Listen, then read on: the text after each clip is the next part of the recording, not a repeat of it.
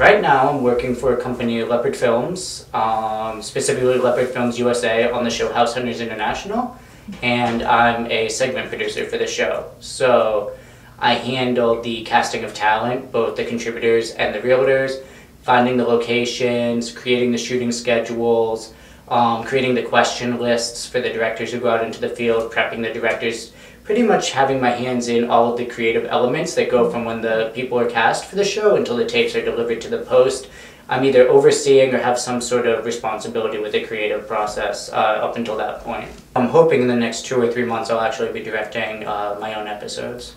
When I was at Clark, one of the things that I was able to take from the classwork was creative thinking and learning how to collaborate as well. So it's not only being creative as an individual, but being able to use the creativity of the people around you.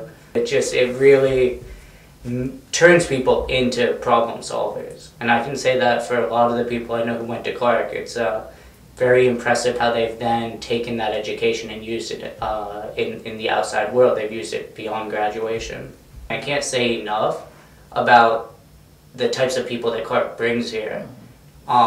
From all backgrounds, from all countries, all religions, all socioeconomic classes. You get a really nice mix of students at Clark, and that prepared me immensely for traveling the world and not having culture shock. When you get dropped in a country and you have 4 days to film a television episode, you don't have time to acclimate. You have to feel comfortable from the minute you touch down. And that was definitely something that Clark gave me.